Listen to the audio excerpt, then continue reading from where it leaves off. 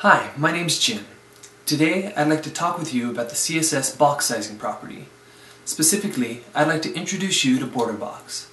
Border box is a new value included in the CSS3 spec, and I'm confident that when we're done here, you'll want to start using this feature today on all your projects.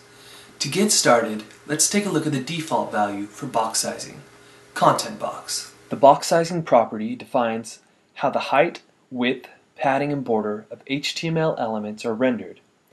Let's set the width of a div to say 300 pixels. If we add 20 pixels of padding to the div, that padding is added to the element's outside. So our div is now 340 pixels wide. Then we add a 1 pixel border to our div, and we can see that the element expands a little bit more. Anyone who's worked with this knows this model just doesn't make sense. This is where the border box value comes in. The box sizing spec tells us that any padding or border specified on the elements is laid out and drawn inside the specified width and height. So let's look at how the styles from our first div translate to a border box div.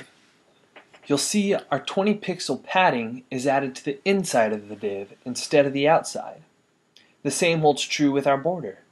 So even after the addition of padding and a border, our div is still 300 pixels wide.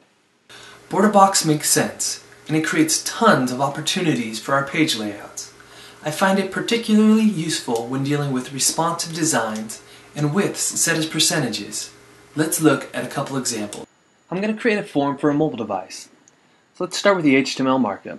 We've got a couple headlines, we have a form with a text area, I pre-populated the text, plus a submit button. Now if we switch over to our CSS, we want our form elements to expand the whole page. So we're going to go set the width to 100% and we'll give the text area a height of 150 pixels. So we switch over to our browser and we're going to set that in the dimensions of a mobile phone. You can see here's our form and it expands the way we want it to, but our text area is a little tight, so let's add a little bit of padding to give that a little more spacious look, especially for a mobile device. So we'll go padding 8 pixels. And we switch back over to our browser. The padding looks great, but we can see now that our text area is breaking outside of its parent container. So this is happening because the default value for the box size property is content box. However, if we go back to our CSS and we add box sizing border box, we can switch over to our browser again and we can see that our text area is there, the padding's around, and then it's scaling the way we want it to. Easy enough, right? So let's look at one more example using the max width property. We want our images to scale up and down to fit the device being used. So first let's grab an image and add it to our HTML. So I went and got a place kitten image and we'll throw that in there. And we want to add a max width of 100% to all our images to prevent them from breaking outside of the parent container. So let's go max width.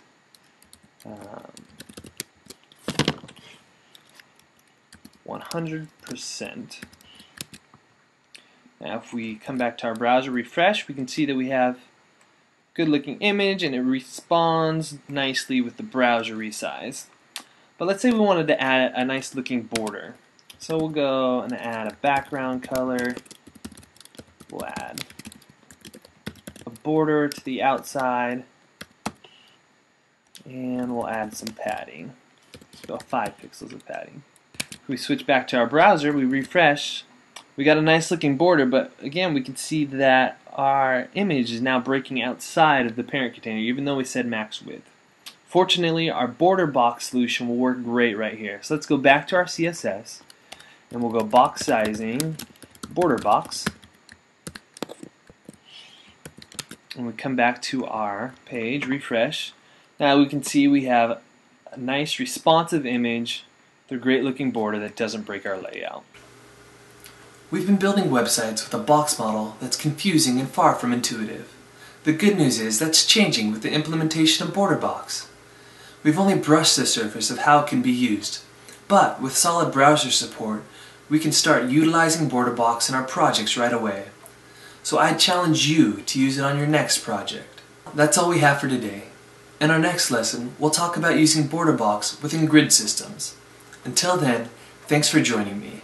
I'll see you next time.